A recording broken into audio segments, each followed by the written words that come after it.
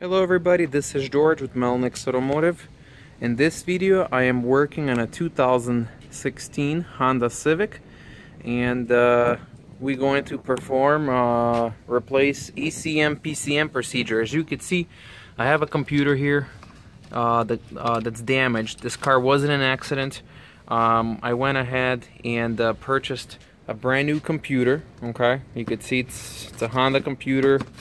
I just opened it and it tells us that we got to program the computer after we replace it.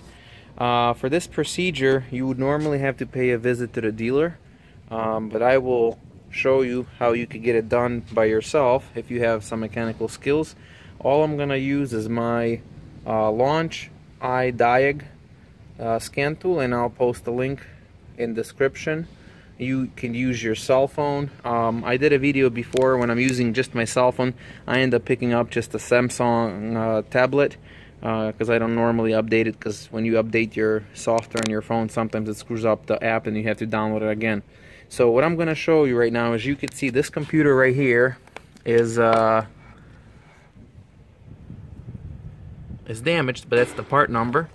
Alright, and what I'm gonna do, I'm gonna put brand new computer in, okay, and once I put this new computer in, the car will not start. So I'm gonna use that scan tool to perform this procedure.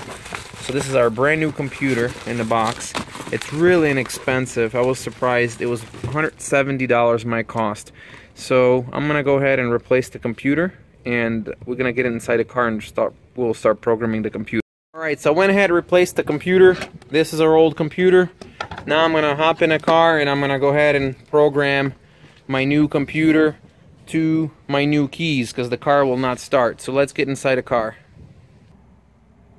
Okay, so what I'm gonna demonstrate right now, just replace the computer. My scan tool is still on the floor, okay, it's not hooked up. I'm gonna go ahead and start the car, and I'm gonna show you when the car starts. It runs for just a few seconds, and then it goes off, and you can see the red light flashing right next to the turn signal, which tells us the immobilizer is different. Basically, it's not recognizing the keys, so we're gonna have to write a new VIN number into the new computer and program the keys. So I'm gonna do that with my Launch. I'm gonna take my OBD2 connector, plug it in, and like I said, just check on Amazon, I'll put a link there. Alright.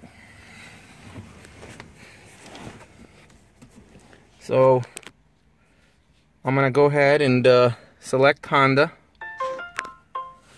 I'm gonna turn ignition on.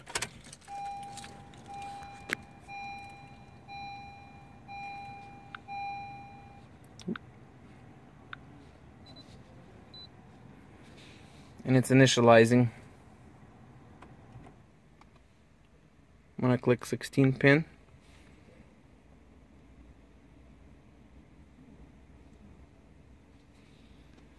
And this scan tool, I think one of the best scan tools that I ever owned. I do have an HDS, but I always have to update it. It's very pricey. And as you could see, it picked up my part number for the computer. I'm going to hit OK. I'm going to click System Selection, and I'm going to go into Immobilizer. Right here. I'm going to click on Immobilizer, hit OK, hit OK again, and then I'm going to click on Immobilizer Setup. It's giving you a warning that you need to know what you're doing. I'm going to hit OK. And then, as you could see, there is a Replace Ecm Pcm option. I'm going to select this. It's communicating with the vehicle. With an HDS, you have to buy Ecm Pcm code from like Locksmith or other online services. What's nice about this one, it will blow right through that, and it will just do that without any issues. As you can see, my red light is still flashing. It's telling me to turn ignition off. Turn ignition back on. And it's telling me right now that the registration of Ecm Pcm has been completed. So I'm going to click OK. and it says check, make sure each keys will start the engine. I'll hit OK again, and it says to turn the switch on, and I'm gonna hit OK. So there's one more step that we got to do.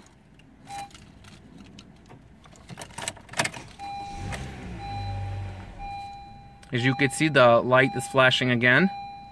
Alright, like I said, there's one more step that we got to do. So what we're gonna do now, we're gonna hit no or yes, just we want to get out of the option.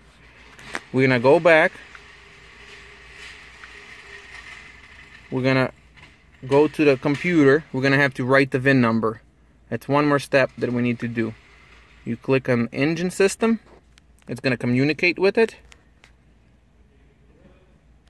This procedure would cost you at least 160 or 180 bucks, depends which dealer you go to. And then there's a special functions, okay? And then it says write VIN. You're gonna hit OK. And it says please input VIN, because that computer is absolutely clear. It doesn't have any VIN number right now. So what I'm gonna do, I'm gonna go ahead and just write my VIN number into my computer right here. Okay, so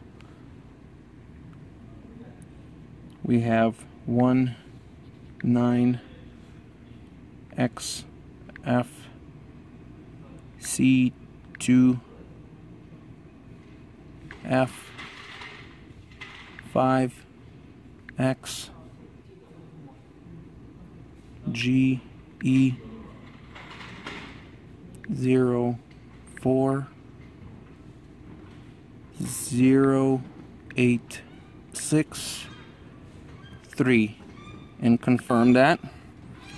Then you want to verify, make sure the VIN number matches your car, and it does. As you can see, I'm going to hit yes, and VIN writing is complete. I'm going to hit OK. Alright, so I'm going to go ahead and start the car. It says to try all the keys. Bingo. So I have one key is running. Now we're gonna check my other key. I just saved myself a couple $100. On top of that, I would have had to buy a PCM code, which I didn't have to. So that's how you do it. Like I said, this was George with Melnix Automotive. As a proof, you could see my still connector here. That's my tablet there, and as you can see, it's my new computer that attached right now to the wiring that's running. This is my computer that I'm gonna throw out. So once again, thanks for watching. This was George with Melnix Automotive. If you have any questions, shoot me an email. Otherwise, thanks for watching.